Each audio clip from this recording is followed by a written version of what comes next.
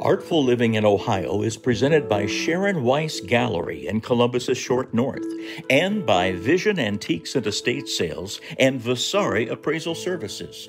Vision and Vasari on West 5th Avenue in Columbus.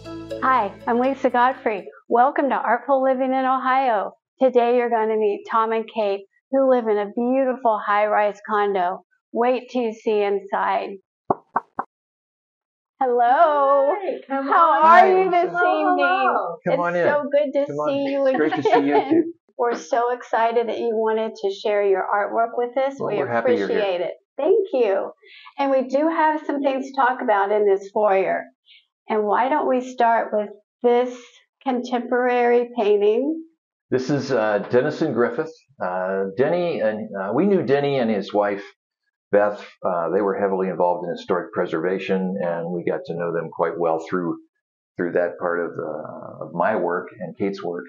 And I had always wanted to have a piece of Denny's, and we came upon this one a couple of years ago, and it spoke to us. And on the other side of the foyer, there's two pieces here. This is Richard Lalache. Richard is an artist that lives in Beachwald, actually works at one of the galleries in the Short North that we go into all the time. And one of the things we really liked about this piece was his use of planes and how the tabletop and the flowers and the background come together. This is one of my favorite paintings of yours, by the way. This is lovely.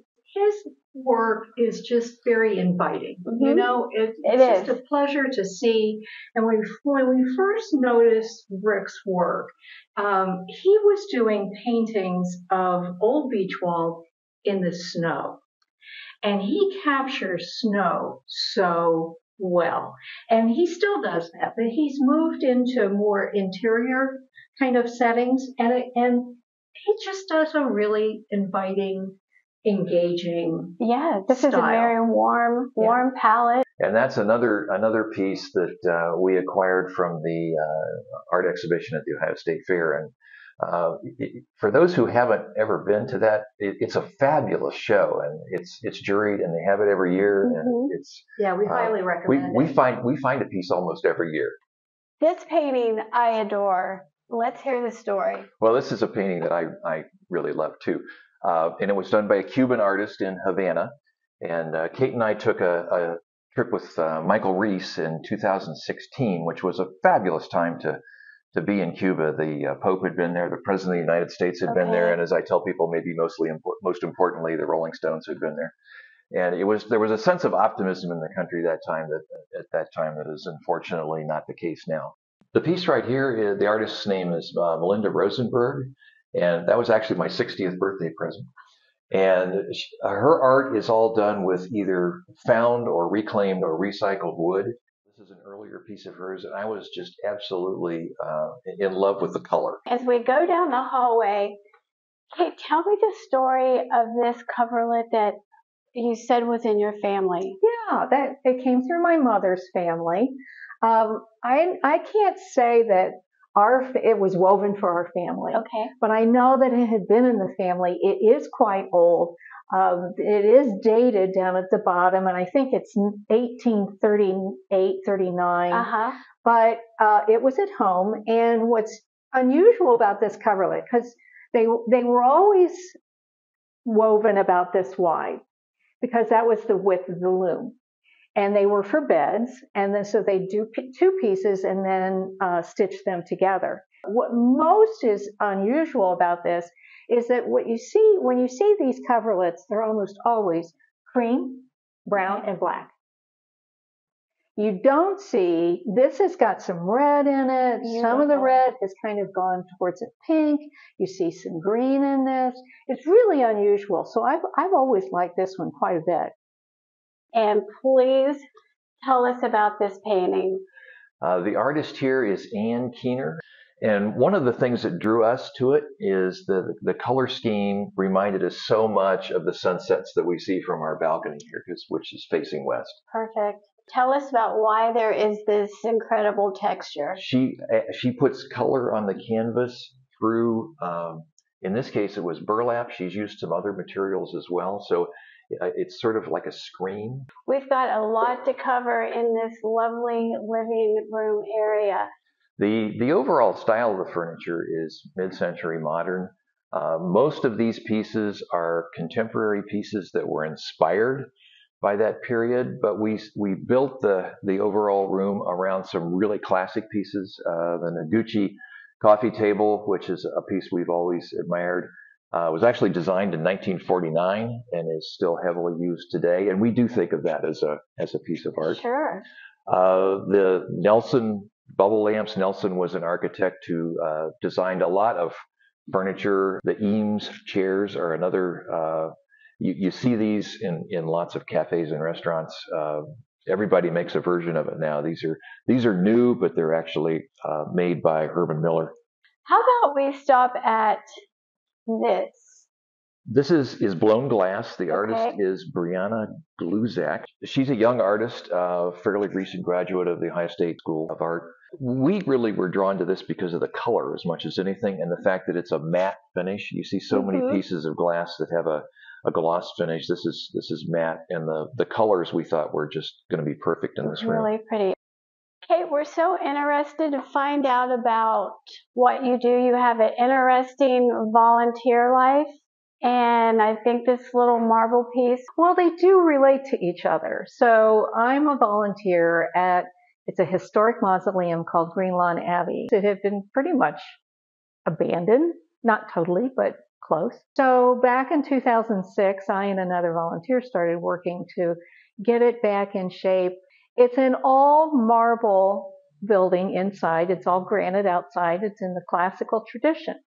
That relates to this piece in the way that right beside the Abbey was a multi-generational headstone company. They were Italian. Well, he's since passed away, but his daughter got into marble, but she got into it as an artist. It was done by the daughter of the person who had a business right beside the Abbey.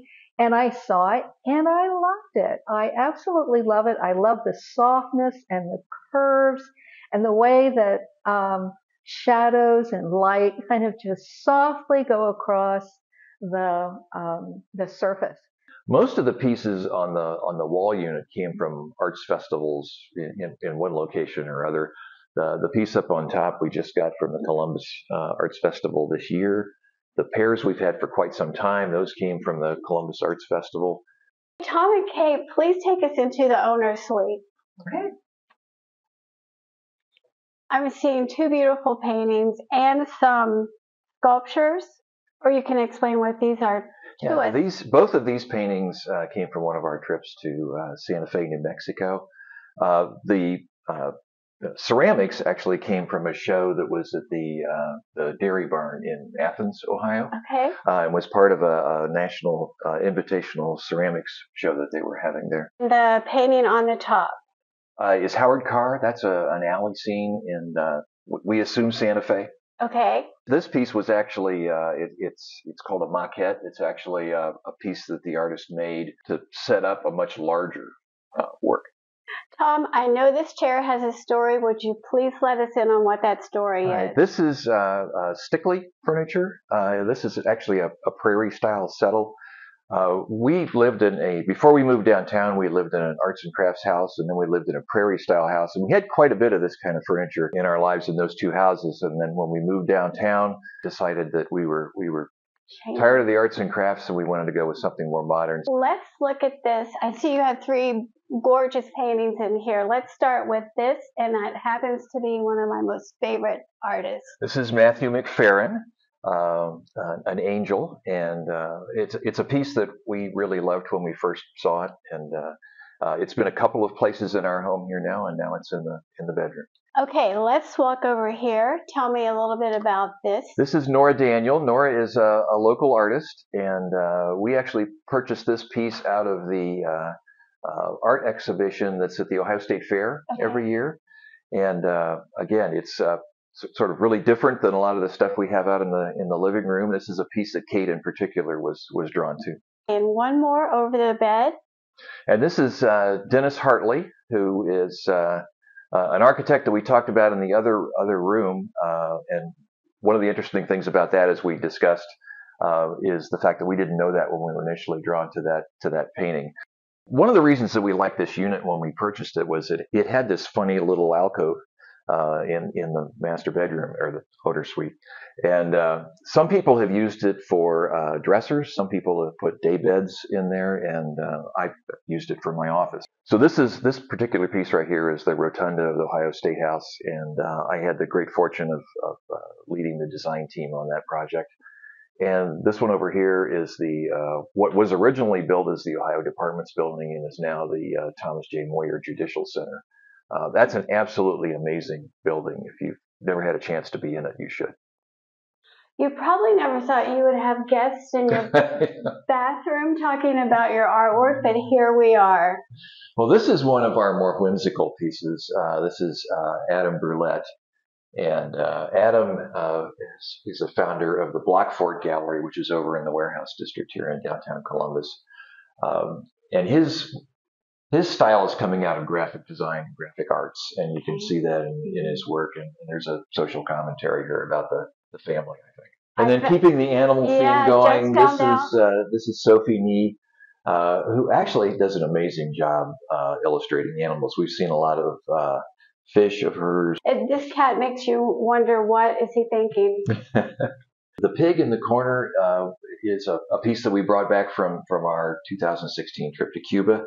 That was done by an artist in Matanza, and he had done pigs in this sort of same style that were 8 or 9 feet tall. We had to get one that we could bring back on the airplane. So yes. I have a picture of me with the artist. That's it.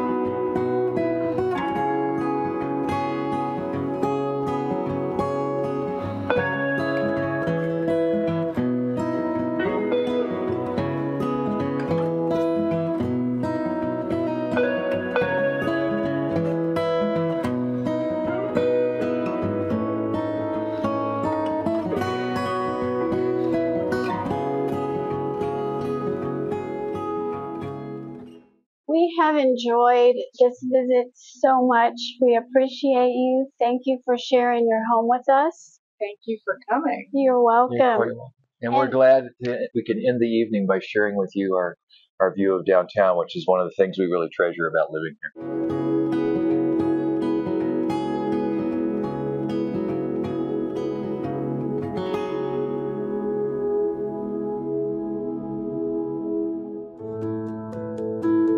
Artful Living in Ohio is presented by Sharon Weiss Gallery in Columbus's Short North and by Vision Antiques and Estate Sales and Vasari Appraisal Services. Vision and Vasari on West 5th Avenue in Columbus.